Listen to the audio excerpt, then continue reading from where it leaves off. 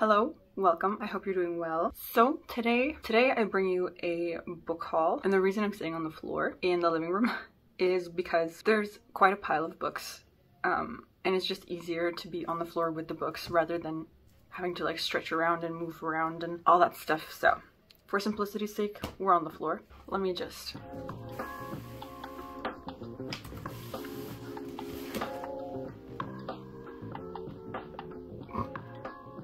There's quite a few. These are then the books that I've acquired since the last book haul, so through Black November, over the Christmas period, and I've gotten a few of them myself as well. Before we get into the books, just a few housekeeping things. First, clearly I'm not succeeding in sticking to the schedule that I wanted to have for myself. I intended on putting up videos every Thursday and then not be too strict on myself if I was delayed by a day maybe, but it hasn't been working out for me, so I'm just gonna say bye to the schedule for now and I'm just gonna kind of wing it. But I will make sure that there's a new video every week, so I just don't know what day. But I'm gonna try and stick to Thursdays, see if I can make it work. I don't know, this is kind of trial and error, so I'm just gonna take it as I go. Second thing, you'll have noticed I didn't make a January wrap-up. I will be making a wrap-up in the end of February, and it will encompass all the books I read in January and February. The only plan when it comes to wrap-ups is to make sure that I do them either on a monthly basis or on a bi-monthly basis. It'll depend, I think, on how many books I read a month, because I feel like there needs to be enough for it to warrant its own video. So I think a bi-monthly alternative to a monthly one is a good option. And then, final piece of news, I have a Bookstagram account now. So an account on Instagram specifically for this channel. The handle is the same there as it is for this channel, so it's Josie Talks About Books. I'll leave a link in the description and put it on the screen for those of you who are interested. I am a bit of a noob though. I haven't really used social media much at all for years at this point. The last time I was actively using Instagram was in 2017. And there have been a lot of updates since then, so like I don't know how to make reels, and it took me like an hour the other day when I was setting up the account. It took me like an hour to figure out how to change the covers on the little like story highlight things on like Instagram accounts. It took me an hour. So please bear with me while I figure out how to do Instagram. It's probably gonna be a little painful watching me struggle through it, but I'll catch on eventually. I tend to pick up things relatively quickly, so it shouldn't be too newbie for too long. I think I'll mostly use it to update what I'm reading as I'm reading it, and then general opinion once I finish a book, and then some other bookish stuff. Maybe you can head on over to Instagram. That's basically what it's there for. But there will be nothing on the Instagram account that won't also be here. So if you don't want to go on Instagram, if you aren't interested in that, then don't worry, there will be nothing there that won't also be here. The only difference will be in Instagram I can update in real time as I'm reading, and then I'll do more in-depth wrap-ups here on the YouTube channel, so you won't miss anything. One warning though, because I'm such a noob to using social media this way, I am not in the habit of using it, so it's going to be a little bit of work for me to get into the habit of regularly using this app and then staying consistent. So bear with me, just bear with me while I figure out how to use it and also try to work it into a kind of habit. So bye to the schedule, wrap up coming in February, and Bookstagram account. Now that that's all out of the way, let's get into the books. Okay, this first one you already know that I've already read it. One Day in the Life of Ivan Denisovich by Alexander Solzhenitsyn. This is the English translation, and I read this for a reading vlog that I did earlier in January. I'll link it. You can check it out for more of my thoughts on this book. In summary, I'm glad I read it. It was kind of my introduction to this particular aspect of Soviet history. The Gulag, the work camps. I don't know all that much about them, so this was kind of my introduction to it, and it was a difficult read, a brutal read, but educational, and it is so well written. So I'm glad that I read it. I will be reading more from Solzhenitsyn, but I need a break because, as I said, it's pretty heavy stuff.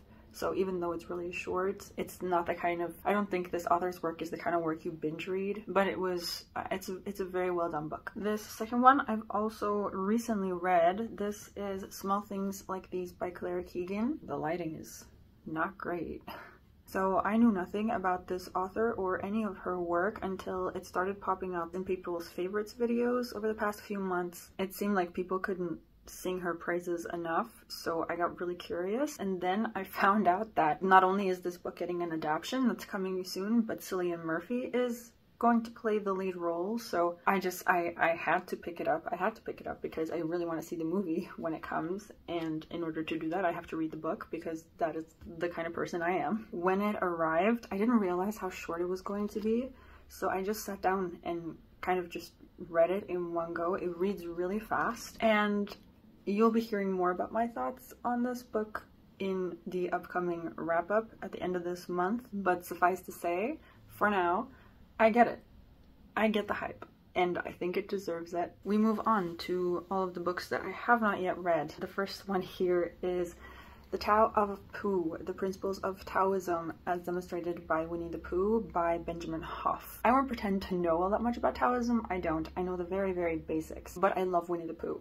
And I also know that people seem to really enjoy this, so I kind of just was really curious about it. More than anything, I want to know how the author ties Winnie-the-Pooh and Taoism together. I am pretty intrigued. That's a really interesting concept. I'm just really looking forward to hopefully learning something, but also just enjoying falling back into the world of Winnie-the-Pooh. I'm really just hoping that this will be a good read. It's not particularly long either, so one of these books that I can get to in a few hours, and I'm looking forward to it. Next we have a really fun one.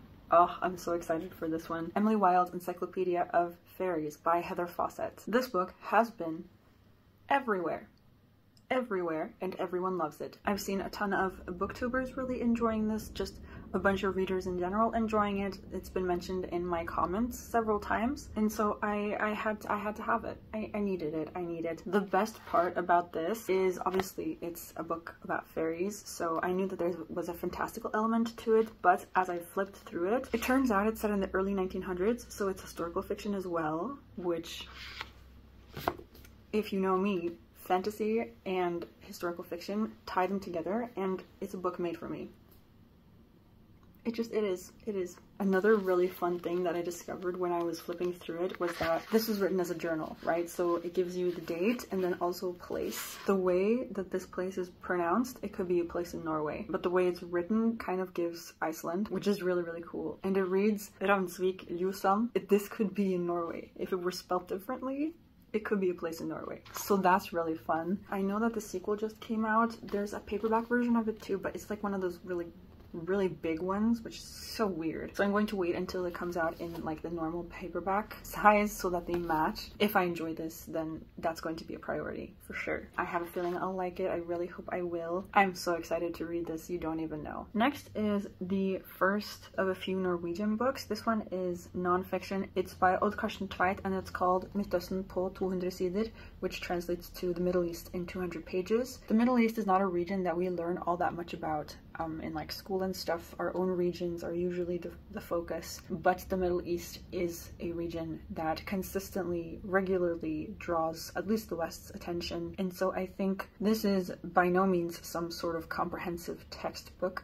I think it's mostly meant to be a kind of digestible history lesson for people that don't know all that much or don't know where to start when it comes to trying to learn. The intention of this kind of book is mostly to be a sort of kind of navigation tool to kind of help guide the reader towards important dates, places, events, names, people, and then allow the reader to go and research and investigate more on their own once they know where to kind of start. That's what I'm assuming this is, that's the impression I have, and that's what I'll go into this expecting. It seems to have gotten pretty good reviews, and I'm interested in knowing what this particular author, who is a journalist and has covered the Middle East for Norwegian media for about 40 years, I wonder what he has chosen to include as significant, because 200 years is a very long time. It's a very long time where a lot can happen. So yeah, I'm not expecting a lot of depth. I'm expecting highlighted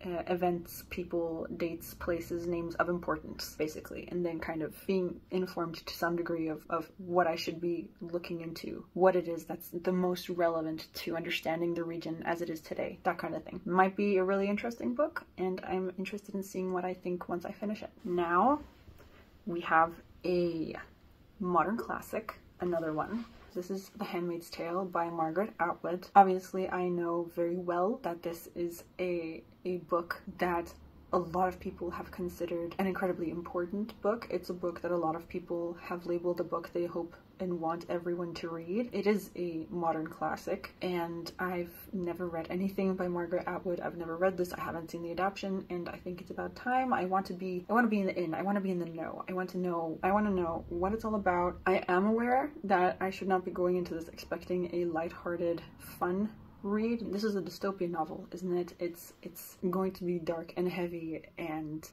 I'm nervous, but I'm also really looking forward to finally getting to this classic because I think it's about time. I don't really know what to expect other than I'm sure that it's going to become one of these books that I'll think a lot about. Kind of like One Day in the Life of Ivan Denisovich. It'll be a book that you reflect a lot on. But we'll see. We'll see what I think once I get to it. I'm at least certain that it'll leave an impression. I had to move because the sun was getting in my face. But we move on to more nonfiction. Becoming by Michelle Obama. I'm not particularly invested in the Obamas, but it was always nice to hear her speak. She's a very good speaker. There's something about her that kind of just draws you in. She seems incredibly likable and quite charismatic. I was intrigued when she first published this.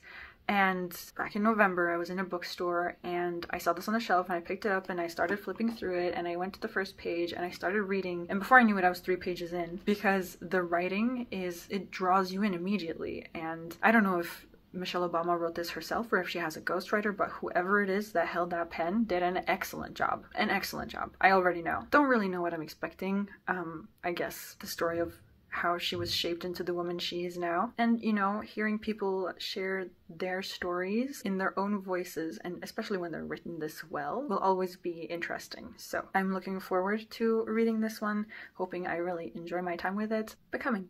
Norwegian nonfiction this time. This is Hjertet, Seks måneder med Karpe by Yohan Shanmugaratnam. The title translates to Hard into 6 months with Karpe. For those of you who don't know, Karpe is a music duo consisting of artists Magdi and Chirag, and they've been making music together since they were like teenagers. I think it was either the very late 90s or the early 2000s when they first started making music and releasing it. They have some incredibly iconic hits that every Norwegian will know. I grew up with a lot of their music. A lot of their songs are part of the soundtrack of my life, of me growing up. They are wildly popular here. They are one of our biggest artists. Everyone knows them. They have so many fans. They're huge. I think they released this in 2022 and I did not know about it until last year, and I got this for Christmas and I'm very, very excited to read it. As I understand it, it's basically the author having tagged along with Karpe for 6 months where they had events, concerts, and they've also had conversations with the author. As a big fan of Karpe, I'm really looking forward to seeing how those 6 months played out. These dudes are just really cool people too. Like, they're really good people in general. Just, they're excellent artists, but they're also really good humans. I don't know, I'm glad I have this book.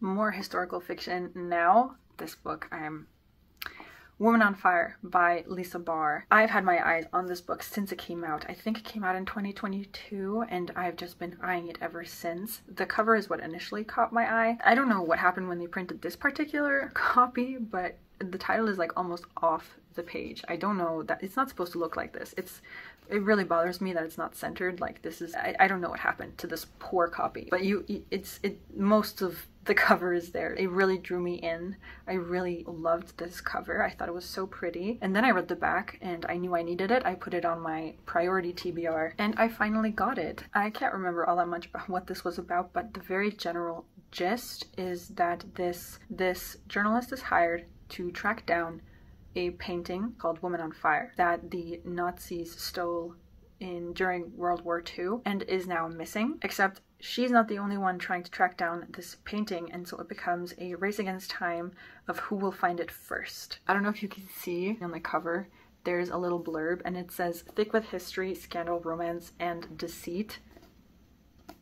Sounds pretty darn cool to me. I am buzzing to finally have this book. I'm really excited to read it. I really hope that I love it. This is one of the books highest on the priority list of this pile for me, because I've been wanting to read it since it came out, and finally having it and just not reading it just does not feel right. So this one is high on the priority list for sure. Staying on topic with World War II and historical fiction, this is Norwegian. It's called Dovres Utvalgte. It's by Morten Brusletto. This is basically, as I understand it, a novel that imagines a Norway in a world where the Axis powers won World War II, and we follow our main character who's born in the 70s, and it follows him throughout his life as he grows up in this alternate reality until he, I think, starts questioning the regime. I know there are a few books out that kind of follow this theme of reimagining a world where the Axis powers won the war, but I've never seen one that focuses on Norway,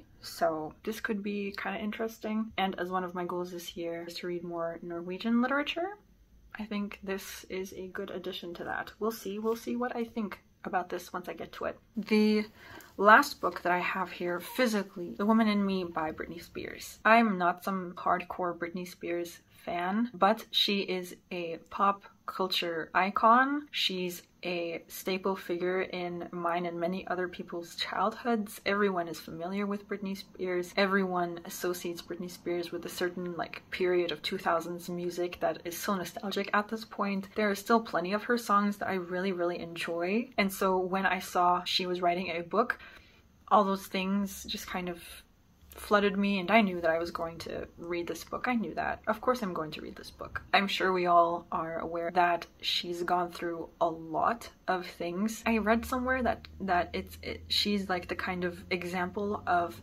an artist that the media builds up only to want to tear down. And that's just one of many things that she's gone through at this point. And I'm very interested in finding out what parts of her story she wants to share and how she wants to share those things, how she reflects on those things, all that kind of stuff. Hearing about the things that she's gone through, the things that she's experienced from her perspective is, I think, the best way to hear about these things. I feel like I'll have a lot to say about this book when I've read it, and I'm really looking forward to doing that. So this is also a book that I won't be waiting too long with finally getting to. Alright, there are 2 more books that are in the post somewhere, kind of lost, but supposedly making their way to me. We'll see when they arrive. The first is Cloud Cuckoo Land by Anthony Doerr. Cloud Cuckoo Land.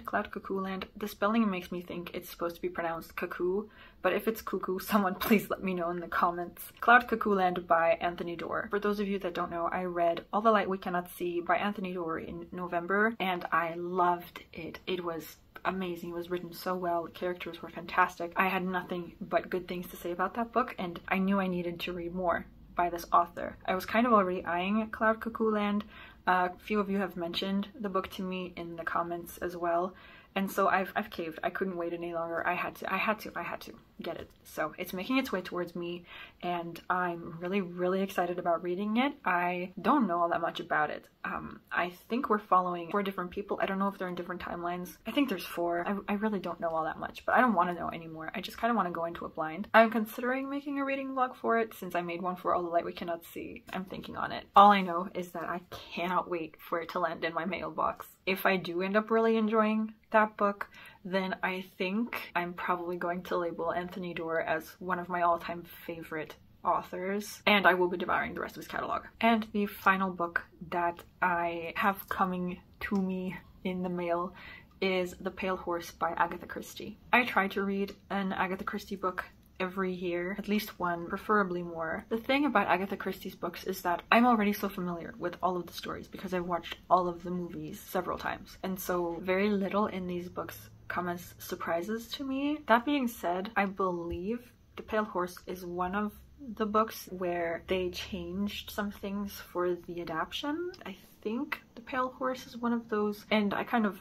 like that and also don't like that because I loved the movie of The Pale Horse so much, so I kind of just want to read that story. But at the same time, if the book is different, then I might not know what's coming, which is exciting. So still don't know how I feel about that. We'll see. It depends on how much I like the book, I guess. But I'm really, really excited to read that book. I mean, I'm excited to read all of these books, right? That's why they're here. So yeah, those two books, Cloud Cuckoo Land and The Pale Horse, are making their way to me, and hopefully they'll land in my mailbox in not too long, and I can get to reading them really soon. But that's it. Those are all the books that I've acquired since the last time I made one of these videos. Again, super excited about every single one of these. I cannot wait to get to them. I really hope that I'll have read all of them by the end of the year. As always, if you have thoughts or opinions on any of the books that I've mentioned, then feel free to share those in the comments. I always enjoy hearing about whether you've liked or maybe not loved the books that I mention and bring up on this channel. There's quite a variety here, quite a mix of genres, and I mean, there's fiction, there's non-fiction, there's Norwegian, there's English, there's even the translated work in here. There are some modern classics in here, historical fiction, fantasy, even dystopia. So quite a mix of things going on here. But that's all from me this time around. I hope you have a really, really good day. I hope the book you're reading is a really good one, and I will see you next time. Bye.